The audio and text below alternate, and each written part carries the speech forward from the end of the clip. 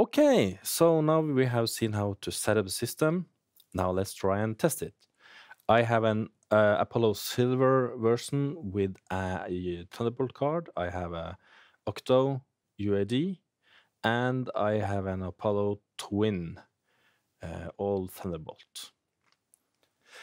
Now, this is the same session that the Pro Tools team, expert team, you are using for testing and possibly breaking systems. And I was so lucky to borrow it from Mike. So let's try and test it on my system. It's 128 tracks. I had to lower to 48 kilohertz because I'm running a native native Pro Tools and can't run on 96 kilohertz with 128 tracks. So let's try and play. It plays okay. That's without any plugins, low CPU load, and a low DSP load on the UAD. This is, of course, the test of the UAD system mainly. So let's try and put an EQ. Let's try the Pultec Pro Legacy. It's not that demanding. So 128 instances of that one. Let's see if it's gonna happen. Yeah, seems like it's going pretty okay. I'm not near 100 at all. I'm at about 50% of the DSP load. So let's see now. Can it play? Yeah. Okay, that's not so surprising because I think it's 14 DSP cores on the UAD, and playing with a couple of plugins, it's not a problem. Let's try and break it. Dynamics, we are gonna choose a compressor, and the 1176 SC is not too demanding, so 128 tracks, it's a lot of tracks.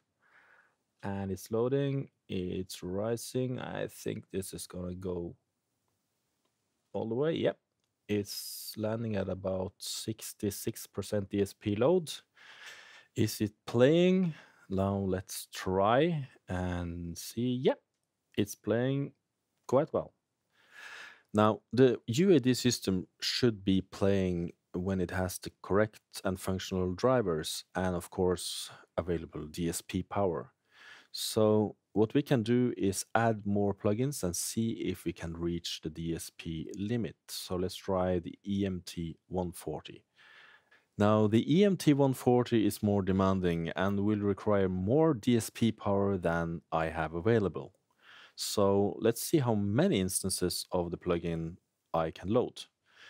And it stops at 26 instances of the EMT 140. Now, I haven't reached my limit of my DSP power, so I should be able to play. Let's see. It's playing at around 93% power load. Okay, so I have 128 instances of the Pultec Pro Legacy, of course, and 128 1176 SEs, and I have 26 instances of the 11.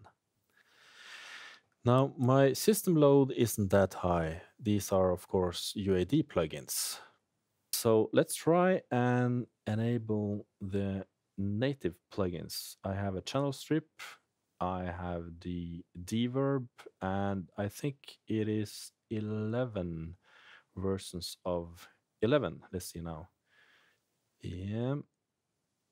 Yeah, that's 11 instances of the 11 plugin. So enable that one. And of course, we are going to take them out of bypass and the deverb and the 11. And let's try and run it. Yeah, it's running. This is an old PC. This is amazing. Okay, well, I have the buffer size set to 1024 samples, so we have to try and lower that one. Now, to lower the buffer size in the Windows system, we have to go to the console and settings because we can't do it inside Pro Tools. So now let's go and change that one from 1024 to, I think, 512 at first. I do hope this is going to work. And now let's see if we are actually at 512. Yeah, you can see that it's 512, and we don't have any other choices inside Pro Tools. So, okay, and let's try and run it. Yeah, it's running at 512, around 80%, 70 to 80%. I want to go lower. Let's try it. Now, let's see. Okay, let's go all the way down to 32 samples. Um, this can't work. I'm sure of it. This can't just don't work. Let's see now. We are at 32, and we have the universal audio. You can see there the ignore errors was not turned on. And oh, that's close. Oh, the status, the total is no, it's yellow. It's running. It's not breaking. This is amazing. This is an old PC. Now I have. Let's see. Now I have 200 and about 280 instances of UAD plugins, and about I think it's 200 and was 67, something like that, native plugins running at the same time.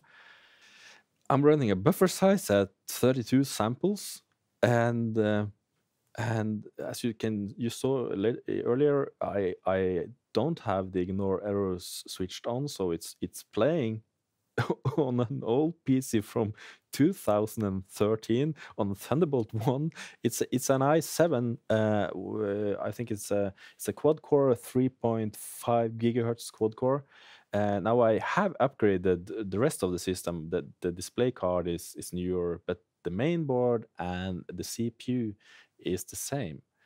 Now, you know I had to remove one of my memory modules, so I'm running at 12 gigabytes of memory, and uh, I'm amazed. This was fun. I can make music on this system, and I hope this tutorial was helpful. And I do think this proves that you can run a multiple UAD Thunderbolt system on an old PC running Thunderbolt 1. So now we can use the money on something else, like maybe plugins or microphones. From the sunny part of northern Norway, I've been Knut Rikard.